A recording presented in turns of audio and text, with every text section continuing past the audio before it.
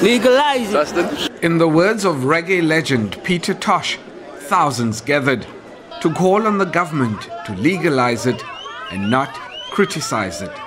This pro-cannabis lobby says its continued criminalization is a violation of cultural and religious rights and also stifles the economy, particularly the health sector.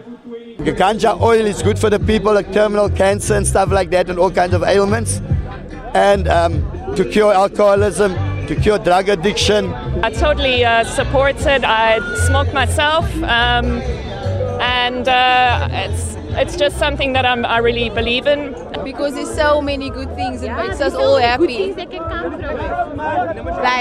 if we swap like making oil-based materials to making hemp-based materials, it would like contribute to our environment. For a nice culture, man. So I can practice our culture more. So the ganja is a holy sacrament. So for that we burn for holy meditation and etc. You know. Organizers say in depressed economic times, the government would do well to expand on the High Court judgment for a plant that holds so much economic potential. If you look at places like America, in Colorado for instance, the first year of legalization they had $12 million in taxes paid from cannabis only. So you can imagine in a place like South Africa it's also pretty big, and yeah, so you can statistically, I can't give you a perfect estimate, but yeah, it'll be big. It's unlikely this crowd will have their demands met anytime soon, however.